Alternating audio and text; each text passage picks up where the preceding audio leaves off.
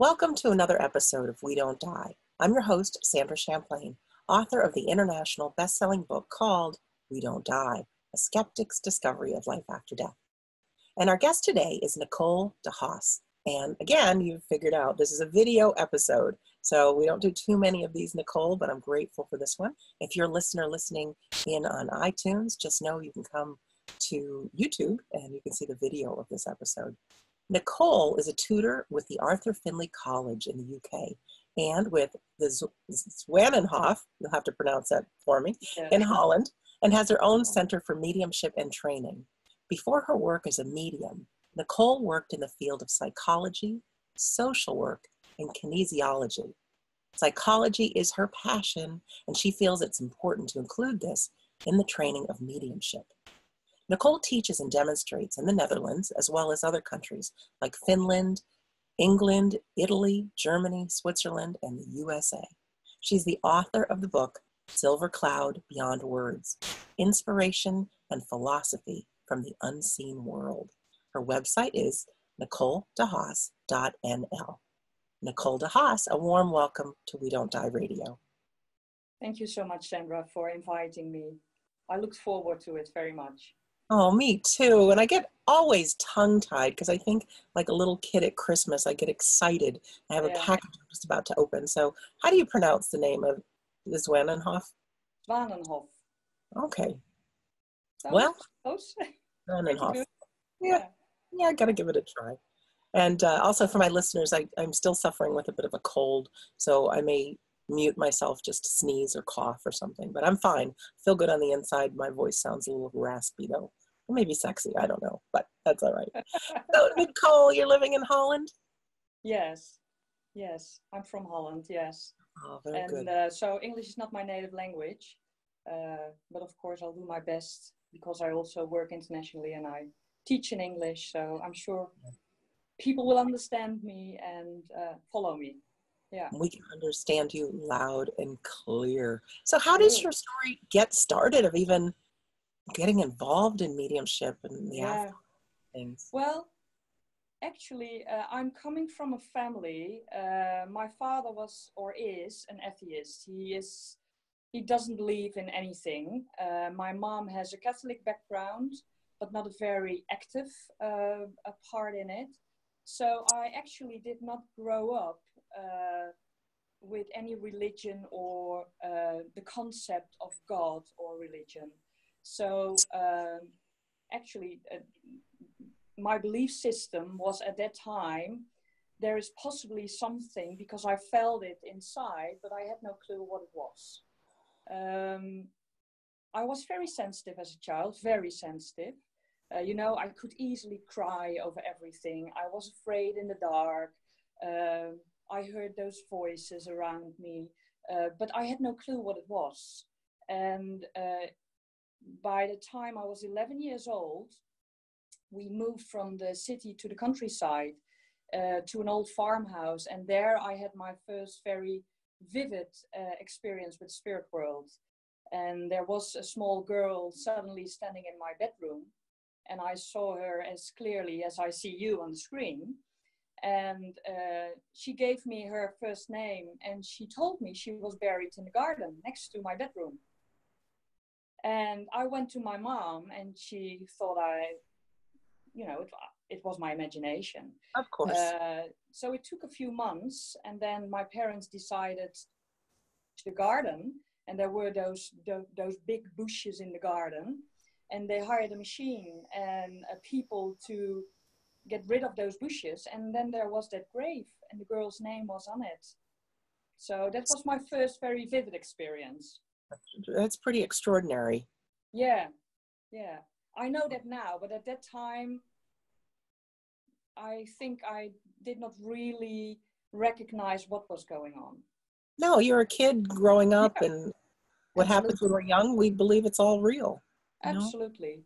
So that was the only experience actually in my teenage years. And then it became quiet again until my adult years. I think around the age of my early 20s, I think it started slowly coming back. And when I adopted my first child. I have 3 adopted children from the United States. When I adopted my eldest child, she had a lot of medical problems. I decided to stay at home for her. So I gave up my job. I wasn't happy in my job at that time. And then slowly the healing and the psychic work came in. And then I met the right people, or the spirit world brought the right people on my pathway, actually. As they do. They definitely do, yes, yes. When the student is ready, the teachers appear. Yeah, so at that time, I think I was in my 20s, end of 20s, when really mediumship entered my life. And we moved to the east of the country because my husband got a job somewhere else. And I met some people here in the east, and they said to me, "Oh, you have to go to the Arthur Findlay College." And I said, "What's that?" Because I hadn't heard of it. But it got my interest. So, you know, I was curious and I looked it up, and that's how the journey in mediumship actually got going. Yeah. So I went to the college in 2007, and then it unfolded all quite quickly. Very quickly. Yeah. 2000. I guess it was just the right time. Yes, sure.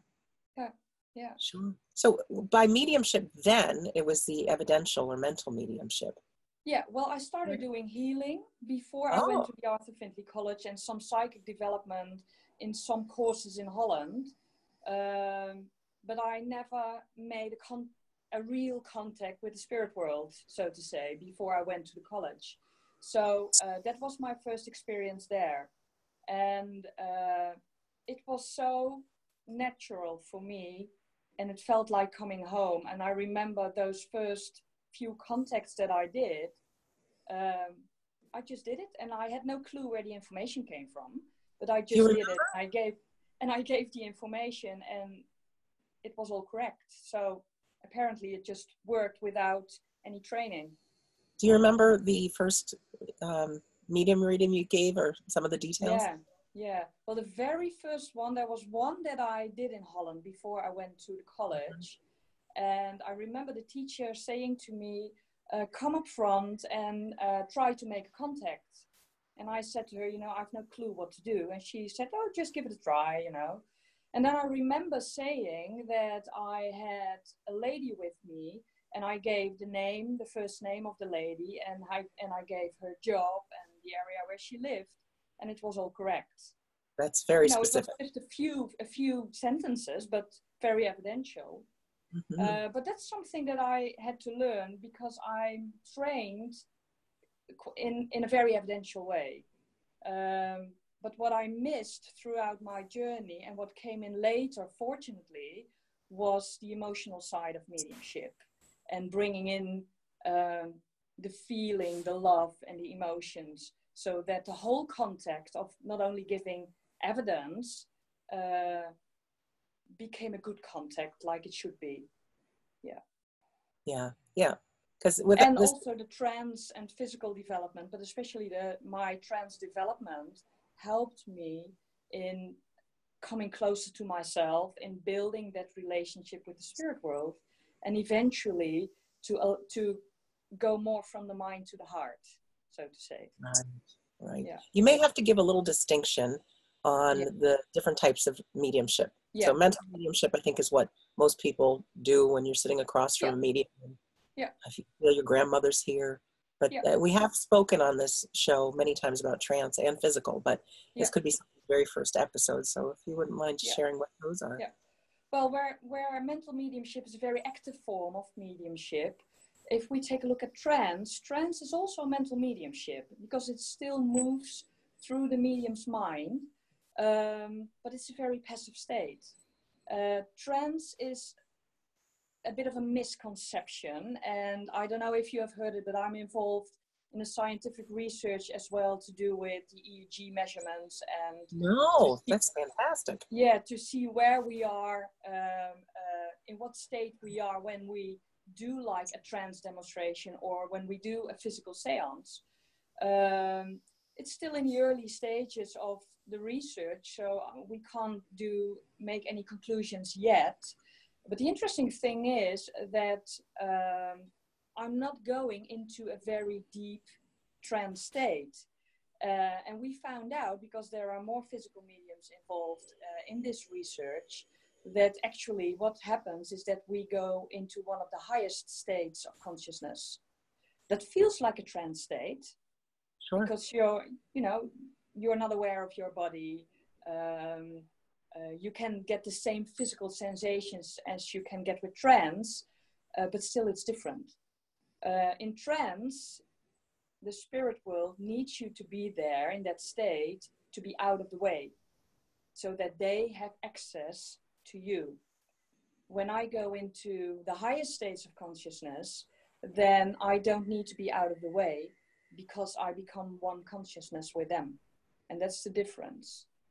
So that's interesting. And that was an eye-opener for me, because I had no clue. When I started sitting for trance myself, about 10 years ago, I had no clue what trance was. I had no clue what to do. So trance, if we speak about trance mediumship, it's like this, the sharing of mental and physical energies between the medium and the spirit communicator. And in trance, there is a control, a state of control, but it varies. It can be a light control, it can be a deeper control. So that's trance. And if we speak about physical mediumship, that's a different way of working, of course. Physical mediumship is very rare. And I have to explain that there are two ways of physical phenomena, or producing physical phenomena. And the first one is the traditional form, that's the ectoplasmic form. And that's a form of physical mediumship where there is a cooperation between the medium and the spirit world. The medium produces an energy, the spirit world provides power, and together in that cooperation, the right vibration is being created so that the medium exudes a substance called ectoplasm.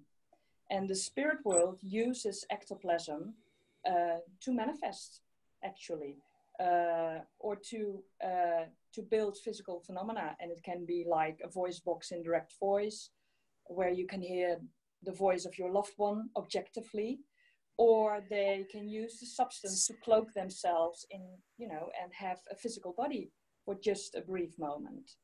So that's the traditional rare form of physical mediumship.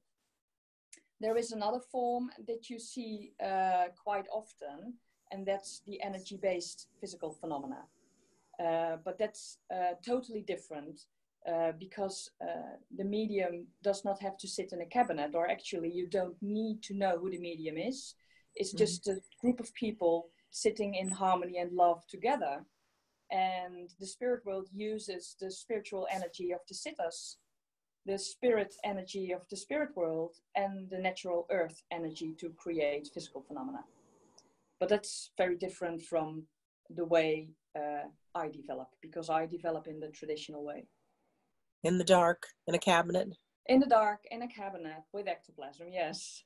Yeah. Do you remember, Nicole, the first time you heard of physical mediumship? Or any thoughts? Because I know for me, it was just a couple of years ago, and it blew my mind. Like, somehow it was okay that we could communicate psychically. It was even okay that somebody would speak through someone in the trance state.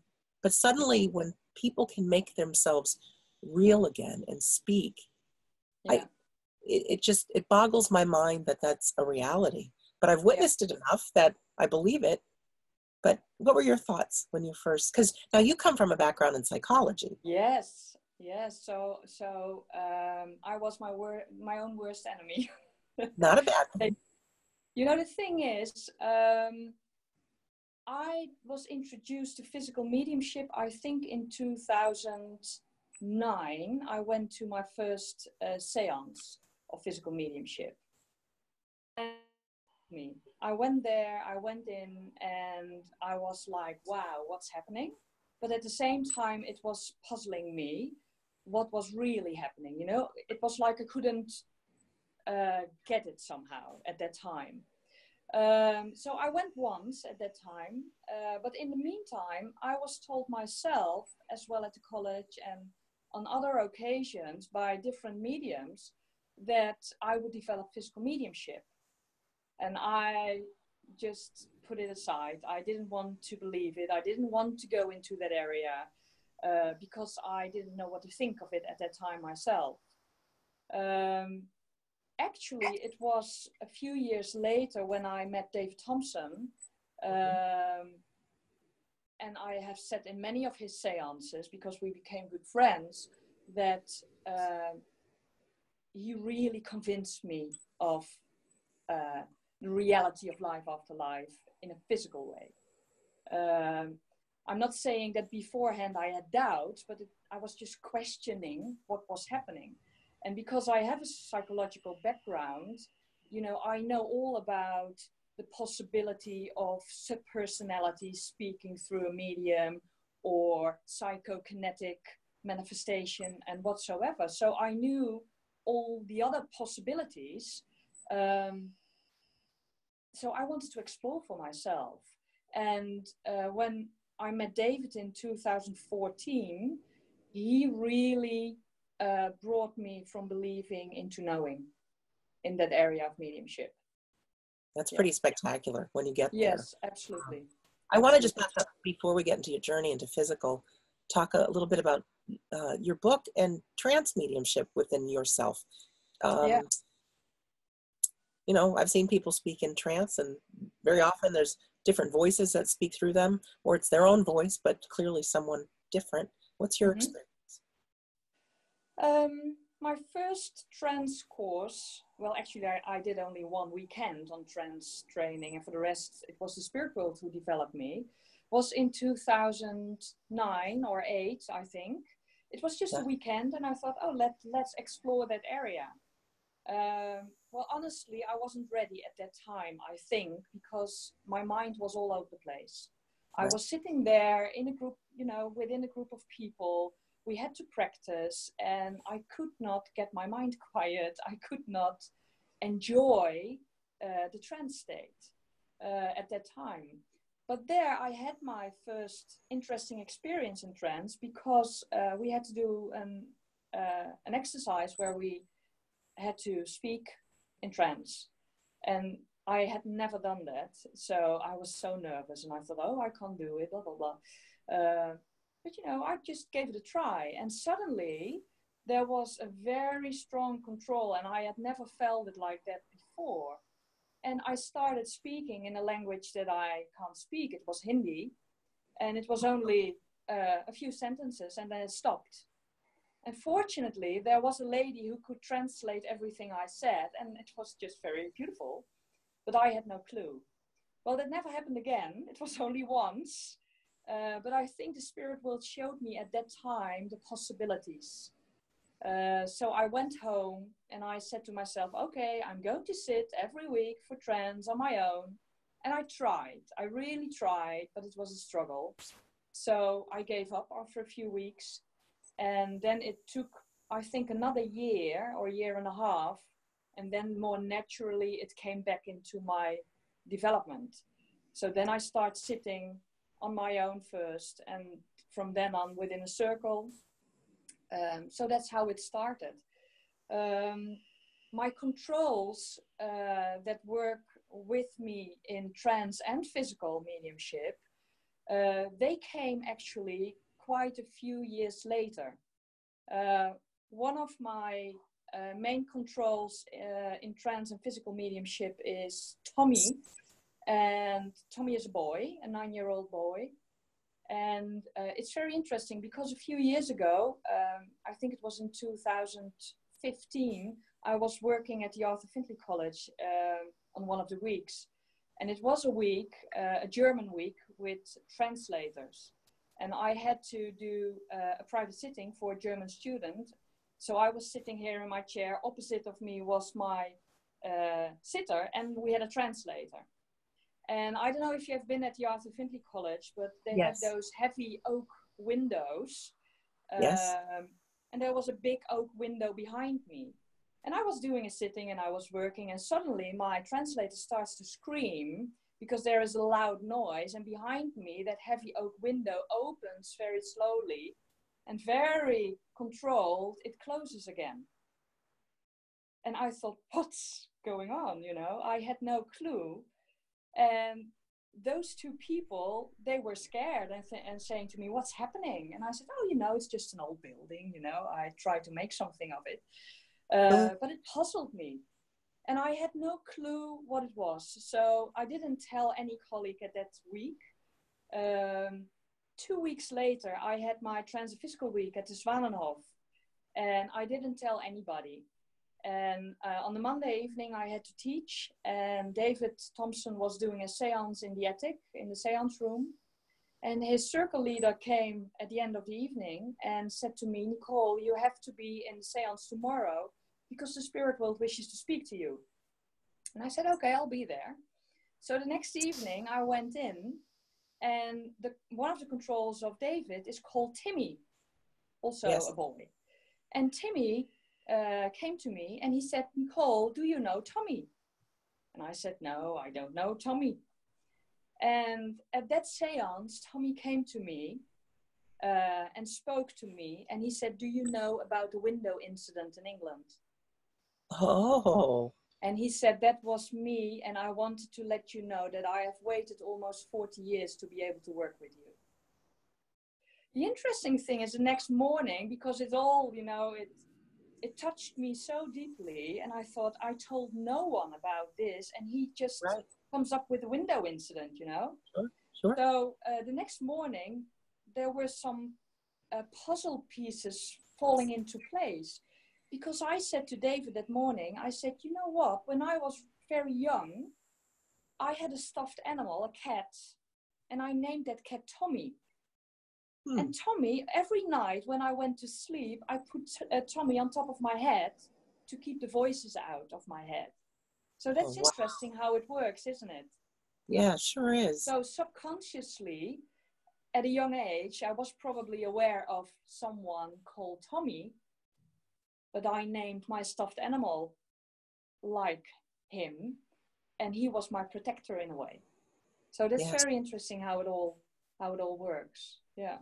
So Tommy works with me in trance. He works with me in social media. And then there is Silver Cloud. And you spoke about the book. Silver Cloud is a Native American guy. I have to be honest with you, because when I started doing mediumship, and especially trance and physical, I said to the spirit world, I don't want a Native American Indian, because we all have them, you know. So I was very critical about it.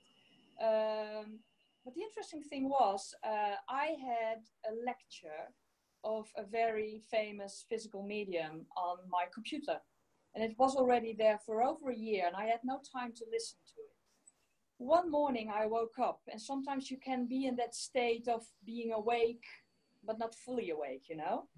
Right. And suddenly I heard a voice, very clearly, objectively, saying to me, you have Tommy and Silver Cloud. And I remember waking up thinking, Silver Cloud? I don't want Silver Cloud. Because, you know, I was thinking of Red Cloud, and you know, all those names popped up in my mind, and I thought Silver Cloud, you know. But I left it, and I did not believe what happened that morning. That day I had time since a year to listen to the recording of that lecture. And that particular medium, it was a lecture on physical mediumship. That particular medium started speaking about silver birch during the lecture. He spoke about the development of Maurice Barbanel, but he said before Maurice Barbanel was developed and worked in the Hen and Swaffer circle, there was another young lady, and he said, I'm not going to mention her name because it's not important, and her control was named Silver Cloud. And Silver Cloud developed her into a successful physical medium. And I heard that on the same morning, for the first time, as that voice that I heard very objectively and clearly in my bedroom that same morning. So that was the start of Silver Cloud coming into my life. And then all series of events happened, and he made himself known very clearly. And he started speaking through me and also writing through me. And that's how the book appeared. Because I always said to the spirit world, I'm not going to write a book. I have no time for it. I have no interest. I don't know what to write about, and I don't want to write about myself. So I had all excuses not to write a book, but he found ways to control me and to bring me in a trance state on several occasions, and it just worked that way. You are so funny and demanding. I don't want a Native American. I don't want to write a book. So funny. So Yeah. you actually, your fingers type out the book while you were in the trance state? How did that happen? No, I only could write it with a pen. So it's okay. all written. It's all written with a pen. Some of the words are received through inspirational writing, which is where I'm in a way aware, of course, because I'm looking at the paper, but somewhere in a different place with my mind. And I feel Silver Cloud giving an imprint of his thoughts into my mind. But most of it is received through automatic writing, where I was in a deeper trance state with my eyes closed, and I just wrote the pieces. The interesting thing to add, and because for a long time, I did not believe that Silver Cloud was a separate individual from me. Right. Well, he proved that because, I'm not a native English speaker. So when I had my manuscript ready, I sent it to 2 native English speakers, translators, to have it checked. Because, if you write a book, you want it to be good English. So I sent it to 2 people, and I wrote the first chapter myself, like an introduction into the whole story and about my mediumship. Well, the first chapter was full of grammar mistakes, and it just was not all correct. And the interesting thing English was is not your first language. All the 80 pieces that Silver Cloud gave were without any fault. So that's interesting, isn't it? It sure is. So that proved to me, and they had no explanation for it, the translators, and I said, well, I do, but it proved to me that he really is a separate identity. And, he has possibilities that I don't have when I would work from my mind. Oh, so. That's such great news. And I just ordered your book. Can't wait for it to come in. Buy it on Blurb, right? Yes, yes. And in the description of this episode, for anyone who's watching or listening, there's a live link so you can not only see Nicole's website, but purchase the book. So I'm really excited to read these. Yeah, I would love to hear. Yeah, super. Yeah. So then how did he move you into this world of physical mediumship? Because I am really fascinated by the world of physical mediumship and what's possible. Well, actually, I was already moved into the area of physical mediumship before he started the writing process through me. Okay. So it all happened a bit at the same time, I guess. In 2015, we moved with my circle from my living room, where we created a seance room every week, to a separate seance room at the Zwanenhof. And that's where we really progressed and moved forward. Up until then, to be honest, in the beginning, we had no clue what to do. We just sat with the spirit world, and that was basically it. And we sat in red light, and sometimes I did some trance speaking, and we had some rappings and some music, acting strange sometimes, but not real physical phenomena. But that was in the early stages. When we moved to the Zwanenhof, and we had our own room where we sat every week, so that was very different. And it also took a while for me to get the right circle members together, because the most important aspect of of development of physical mediumship is harmony in the circle, harmony, dedication, and patience. So that's very important. But we managed that, we created that, and my circle is like my spiritual family, you know, and we enjoy every minute with each other, even if there is nothing at all happening or only behind the scenes, and still we enjoy sitting that moment with the spirit world every week. So Silver Cloud spoke a couple of times through me in the circle. And then he said at a certain point, it was, I think in 2014, 15, he said, we're going to stop to speak for a while through the medium because the focus needs to be on the physical development. So I haven't spoken, I guess, for 2 years in the circle. Nothing. It was only development of physical mediumship. And then in 2016, they came back in that sense and took over control. And in the meantime, you know, I met David Thompson, like I mentioned. I met Stuart Alexander. And both of them have been a big support in my development. Both have sat on several occasions in my home circle.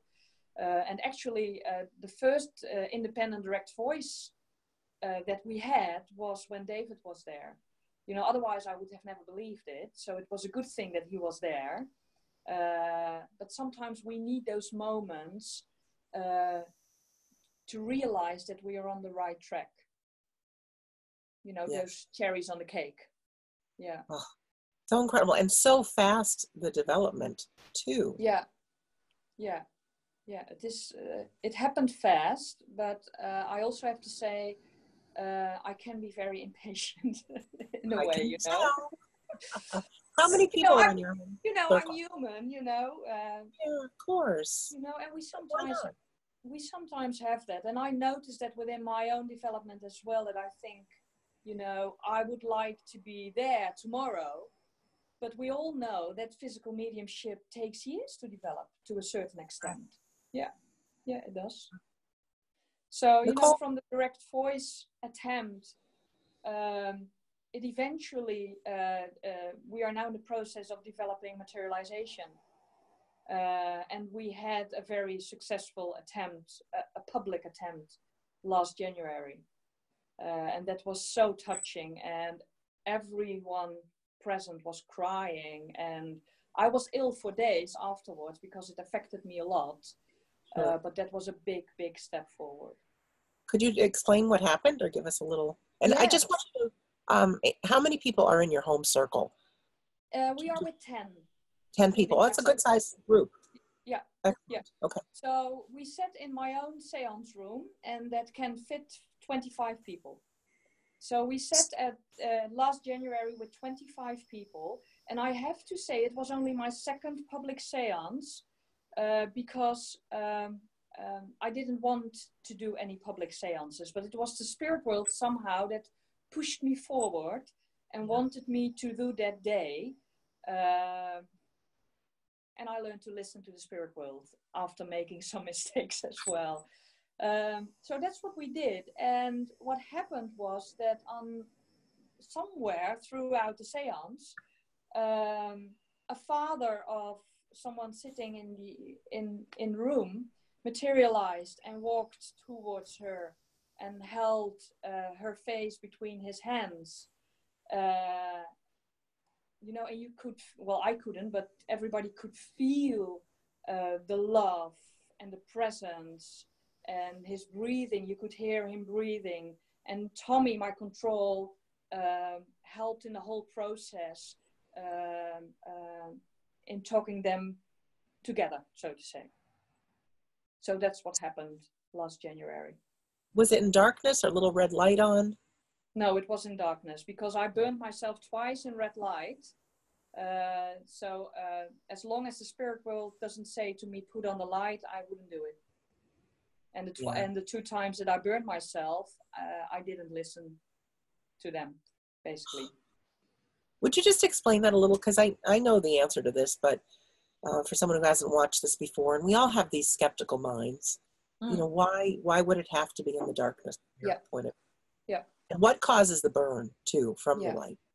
Well, if I spoke about the substance of ectoplasm. Yes. You know, ectoplasm, if we just take a quick look at ectoplasm, it comes from the Greek word ectos, means outside formed. And it's a substance that is exuded from my body, mainly from my solar plexus, sometimes from my ear, but mainly from my solar plexus. When it's outside my body, it's very sensitive to light and to touch. So if anyone touches it without permission of the spirit world, or if someone would put on a light, and even the smallest light, I'm so sensitive to even the smallest light, then it will shoot back into my body, but with such a speed that it can cause a burn or internal bleeding. Because ectoplasm in the early stages cannot stand light. If we take a look at life, all life starts in the dark. If we take a look at, for instance, the birth of a child, you know, all life is being created in the dark, in the womb of a mother. All the seeds of the plants come from the dark. So that's actually where it all starts. And what's happening in a seance room, life is being created, life is being manifested within the seance room. So it's the same principle. That's a beautiful way of putting it. And I know physical mediums in the past have gotten hurt. You know, throughout the course of history, there's some terrible stories. Yes, and some, you know, like Helen Duncan even died from it, you know. Yes. So it's absolutely no game that we play. And as a circle, if you develop in this way, you really have to take your precautions and make sure that the medium is safe. Yes, definitely. And you have because to trust every public seance has a potential danger in it. And you have to be aware of that. You know, I also feel, and this is also personal for me, I would love to be able to work in the light. And I think every physical medium hopes to be able to do that eventually. The interesting thing is that the spirit world does not sit still, and they are inventing as well. So they managed a couple of times to bring light into the ectoplasm. So in that case, they don't need an external light, but the light or the ectoplasm is illuminated by itself. And that's a development that we are going through as well at the moment. What would that look like from one of your sitters? Well, to be honest, I don't know, because I'm in a cabinet behind a curtain. Right. So I can only rely on what the people describe, but it's like a faint light, so that they can see like a mist or a cloud taking form. That's actually what they witness. That's incredible. And it's subjective, because everybody sees it at the same time. And that's what, you know, it's physical mediumship if everybody in a room sees, hears, or feels the phenomena at the same time. Yeah. Mm-hmm. Are there other things happen? Have you ever been levitated or any of that? Oh, yes, once, but it scared me so much that I got out of trance and it stopped immediately. You know, I'm afraid of heights. So I always say to the spirit world, never ever levitate me. So one evening, and that was actually an evening where Stuart Alexander was there as well within the home circle, they only heard a bang within the cabinet. And what the spirit world did was they lifted the chair at the front only. And because I was entranced, but still slightly aware. So I felt my chair going up and the fear kicked in. And that affected my trance state. So I came back down again. And they never tried it again. Incredible. So I said, don't ever do that again. You know, I have no clue, of course, but I don't like that. No. They also did matter through matter. I'm strapped to the chair Yeah. with tie rips around my wrists and around my ankles. And on one occasion, we had my circle leader had the feeling he had to check my legs some extra time. So he did, just instinctively, you know, if I was really strapped to the chair. And at the end of the circle evening, the curtain was opened. And the interesting thing was that the tie rip was still connected, you know, around my leg. The other tie rip was still around the chair. They were fully intact but separated. Huh. So, you know, things happen like that. So they are clearly experimenting. Yeah. It's so exciting to me. And I'm sure it is. Here at World wants manifestations and light at some point as well. And yeah.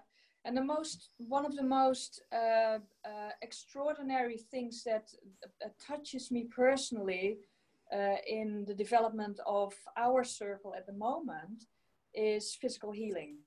And that is something that is developing in quite an extraordinary way at the moment.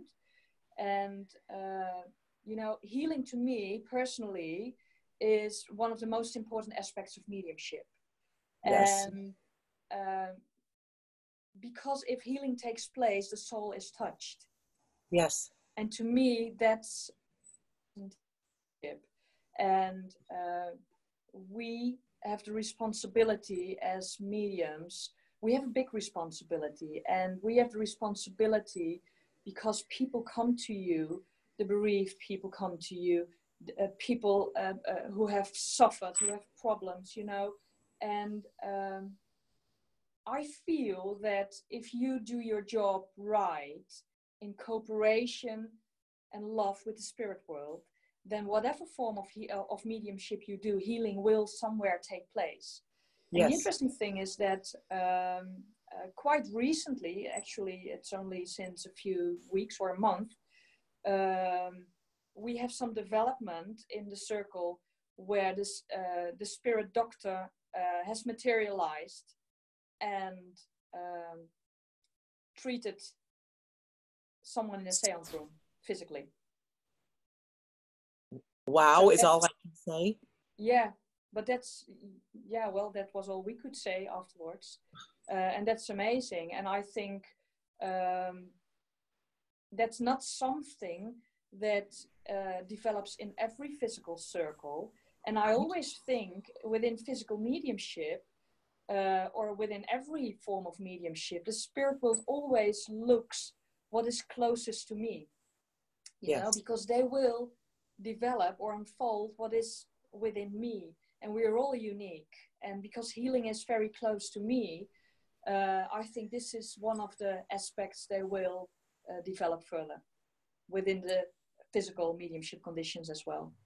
That's beautiful. I read the book Alec Harris that was written by his wife, the spirit doctor that worked through him, and the healings are incredible. Not to mention it's incredible. All the people that would materialize and people would be reunited. Now, one thing that, you know, we don't hear too much about physical mediumship, and I always think the physical mediums are rare, but I get this instinct that people are sitting in circle all over the world and just not talking about it. Do you believe that? I think true physical mediumship is rare. Yes. I think fortunately there are more and more circles coming, because this is how we started, you know, when we go back into spiritualism. This is how we started. We sat in the home circle. That's how the spirit world developed the medium, because there is no teacher who can develop a medium. There is, you know, I teach mediumship, but I can't make you a medium. You know, I can guide you, I can support you, I can help you based on my own experience. I can give you some tools and guidance, but that's all I can do. It's up to the spirit people to unfold the gift of mediumship. And they can only do this if we give them our time. If we Yes. dedicate our time to them and say to them, let's join together. I've no clue where to go, but this is my time. I'm offering myself to you in friendship, and let's do the work that is intended. And that's what we need to do. That's our intention that we should set within the circle. So I'm happy to hear that more circles are there. But at the same time, I think it's not up to us to decide what to sit for, because Right. it's the spirit world who knows your potential. And if I would have said to the spirit world, oh, let's go into that direction or that direction, I would have never been on this pathway, because I never wanted to be on the pathway of physical mediumship. But they took me into it. And they are very clever, I would have never asked the spirit world to build myself a cabinet. And what happened is that we set 2 years for another medium trying to develop physical mediumship in my home. And the cabinet was there, and this particular medium decided to stop. So one evening I was drawn into the cabinet because it was there, and Might I as well sat in try. it. Sorry? You might as well try. It's sitting there. Yeah. Good. So I just sat in it, and I had a great experience, but also a very awkward experience, because I fell into a trance state and I came back with a lot of pain on my solar plexus. And I had a scar like this on my solar plexus, and we took a picture, and it lasted for 2 days. Well, it took 2 years before someone was able to give me the answer to what it was. And, that was eventually, it turned out to be the sign that I should sit for physical mediumship. So, you all get those interesting signs. And I do believe that if you sit in a circle, the spirit world will guide you into the direction you need to be, because there might be a wonderful trance medium within the circle. Sure. Or you might develop mental mediumship in a wonderful way with a group of people within the circle. So basically, I would suggest leave it up to them, because they know better than we do. Yeah. When we get together in a circle, because people have heard of it but don't know what to do, and I'm sure we can do some research, but it's something you get together with the same people, same time of the week, every week, right? Yeah. But are you in the dark? Do you sing songs? Do you hold hands? Yeah, well, what I would suggest, you don't need necessarily to sit in the dark from the beginning on. But if you like sitting in the dark, because, it also can give you the feeling of more closeness with the spirit world, yes. Then it's okay just to start in the dark. But there is no cabinet needed in the beginning, in my opinion. Right. Because a cabinet is needed for the development of physical mediumship.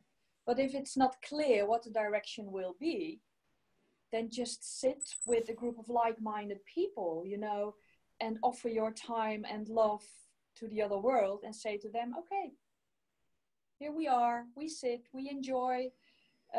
In my early stages, when I started sitting in a circle, I had no clue what to do.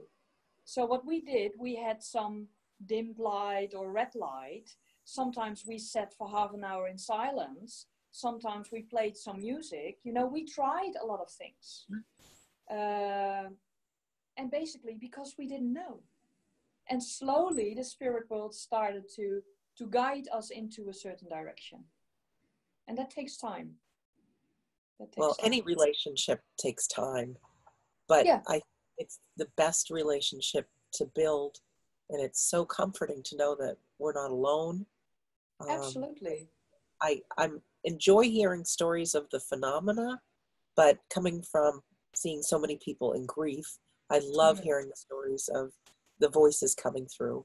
And and I know so much happened in the past, not so much to hear about in the present, but I really think if shows like mine and Kathy Beltran, Sacred Dance with Trance, and others can bring to light that, as outrageous as this might sound, it's real. And we can start having more of this on planet Earth again, providing a lot of healing. Yeah. But to come back to your question about circles, I try to motivate people in Holland and people who visit the Zwanenhof to sit in the home circle and to start from there in their development, because for a long time in my own development, I missed that. And if I could change things along the way, then I would have started in my own home circle earlier, because it taught me so much. You know, the spirit world taught me the most things sitting just for them, basically. Yeah. Well, here's my next question. There are people like myself that travel so much, it's impossible to I'd ever be home every Tuesday night. Do you have any recommendations for people that the best we can do is sit by ourselves to have a more of a relationship with our spirit world? Yeah. You know, I think if you travel a lot, time and distance or the place where you are is not that important concerning your own development. It's just the effort and time that you reserve for the other world. And it doesn't matter if you are somewhere in a hotel or, you know, at home in your own room where you normally sit. I think the most important aspect is that you dedicate your time wherever you are. And if you travel, you know, I travel a lot, and I don't have always the time to sit within my circle, but I try to be there as much as I can. So if I'm not there and if I'm not working, I just sit for the spirit world quietly. That's what I do. Or I send my thoughts to where they are at that moment, you know? And that's what I do. But physical mediumship in my own development became so important that except from my travel to the United States and to the Arthur Findlay College where you teach a full week, I arrange all my trips around my every Tuesday home circle. I'll be there. So if I travel in Europe, I'll make sure that I'm back on the Tuesday. If I work at the Swanenhof, where we have enough courses that I run here, I schedule myself up on the Tuesday night because I sit with my home circle. So that's how dedicated I am to the home circle. It's a beautiful thing. Yeah. That's really nice. Yeah. And the spirit world will tell you when there would be another open seance. They just told us that, there is an April Trans and Physical Week, and they just told us that there will be an experimental seance there. Very occasionally, we had sometimes someone sitting with us on a Tuesday night. But that's going to change because we are going to introduce like a guest circle on the Thursday evenings once a month.